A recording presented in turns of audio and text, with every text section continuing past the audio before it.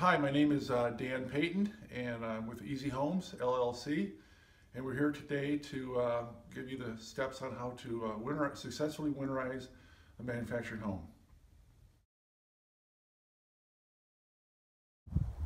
So obviously the very first step is to turn off the water, and the water shutoff for most homes is going to be in a pretty general location, but we're going to show you where this one is. Others will be in other places, but generally they're going to be under the home, and we're going to show you right now where the shutoff is for this particular home. So in this home we're going to be reaching under and turning off the main water shutoff.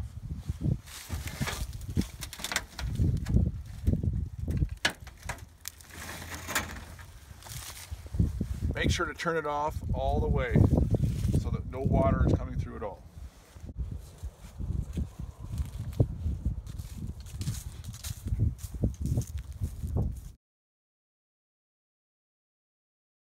So the next step is to locate the hot water tank, and then now we're going to shut off the gas, or if it's an electric hot water tank, we need to shut off the power to that hot water tank before we start to drain it.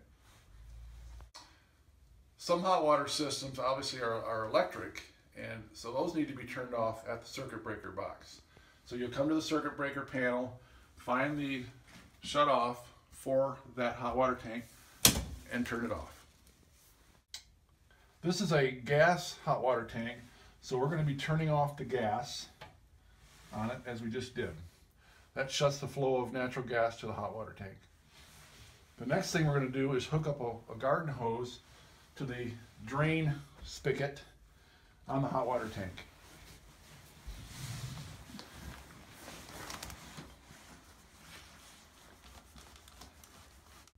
So before we actually open the drain valve, we want to make sure the hose is securely connected and that the hose is running out of the home, so we drain the water outside of the home and not in the home.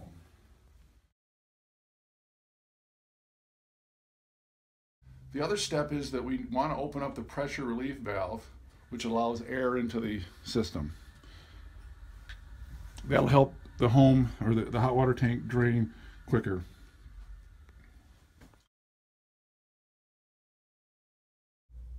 Once we start draining the hot water tank, the next thing we want to do is go throughout the home and open up all the faucets, which again allows more air into the system and allows everything to drain quicker. The next step is to actually hook the air compressor up to the plumbing system, and we do that at the washer hookup.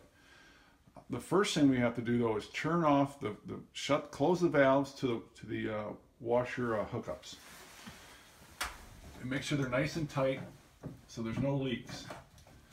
And now we remove the hoses from the washer hookup faucets. Sometimes you'll need a pair of channel locks or a good set of pliers to remove those hoses from the faucets. They can be on there very tight.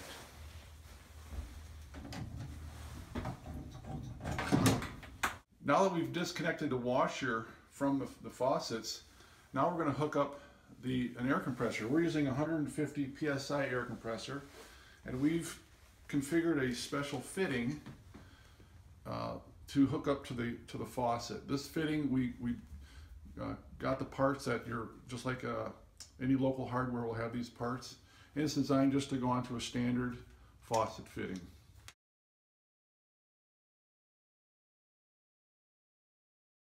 The first faucet we like to hook up to is the hot side. So we hook that up to the hot side faucet.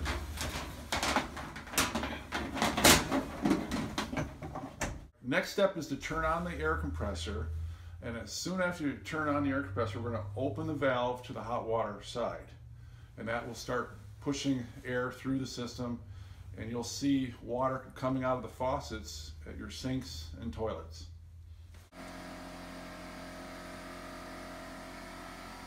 After we've pushed air out through the hot side, now we're going to switch the air compressor over to the cold side. We're going to make sure we shut off the hot water valve to the washer though before we turn the air back on. Now we finished the hot water side. Now we've moved the air compressor over to the cold side, and we're going to turn the air compressor on and push that water out the cold water side of the system.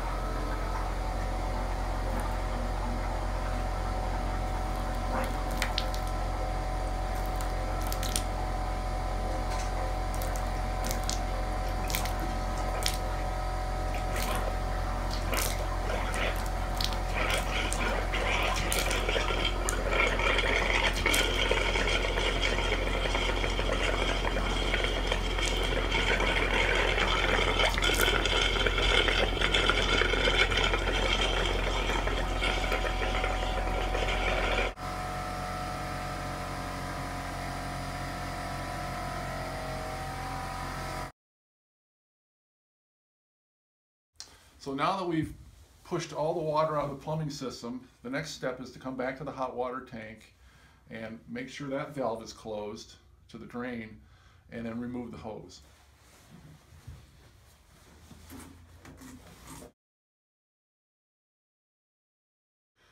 All right, so the final step, obviously, now we have to put antifreeze into all the traps throughout the house. The traps under the sinks, the traps in the toilets, tubs, etc. And we're going to show you how to do that. So basically it's very simple. We're just going to pour some antifreeze, maybe a cup or two, into the sink, just enough to fill the trap. And that'll keep that water in the trap from freezing. All right, the next step is we're going to go to a toilet, and the first thing we do is we take the RV antifreeze, we pour some into the toilet tank itself. And while we're pouring it into the tank, we're also pouring some RV antifreeze into this tube. And that allows RV antifreeze to go down through the plumbing of the toilet itself. The next step is we actually flush the toilet. And again, that allows more RV antifreeze to go through the plumbing of the toilet.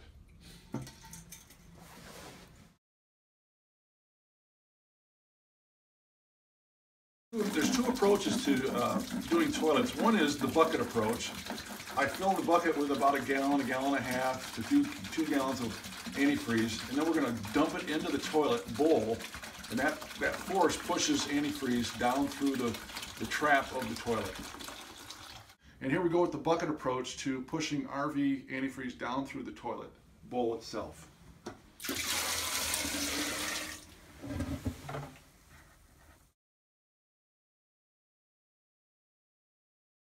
So we're going to do the second toilet, starting the same way. We're going to pour some RV antifreeze into the tank itself and into that plumbing tube.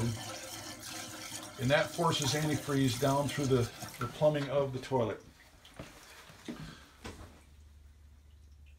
Now we're going to use a technique where we actually take the gallon of antifreeze and we push it down into the toilet bowl itself and put pressure and squeeze as hard as we can, and that pushes RV antifreeze down through the trap of the toilet. It's very effective, and you use a lot less antifreeze that way.